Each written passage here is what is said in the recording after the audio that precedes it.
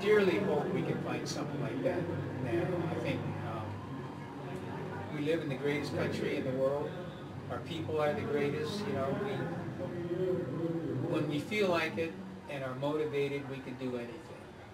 And I think that togetherness we had right after 9/11. You know, I mean, we knew we had to. We'd all been touched at the same time in the same way.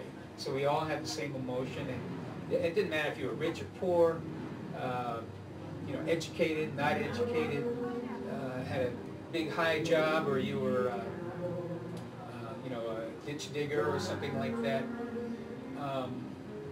We were united, and we wanted to do something together. And, you know, I think that's something we could really use right now. Your anniversary, 2004th grade. These guys are now serving over there. You know, there's veterans now that are going back to rebuild the tower down there. It was destroyed in 9/11. Some of these vets are going back to do it, and their lives have been changed too. It's quite a moving thing. Yeah, you know, I'm sitting here talking, you know, like a guy in a public place, but I really can't really speak like I know what's in the hearts of all those guys.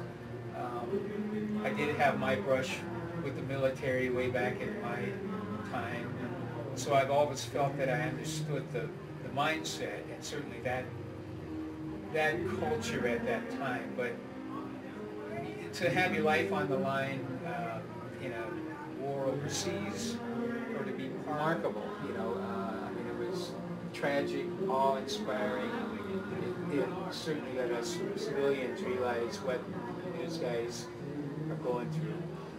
But to take that energy and then start this foundation, it's cool. You know, there's a lot of people ask a lot of questions about, do you think it's worth going over there as a reporter to places like that? We lost a lot of guys. I lost several of my friends.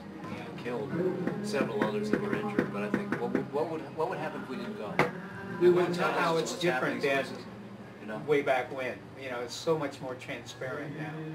You kind of see what's going on.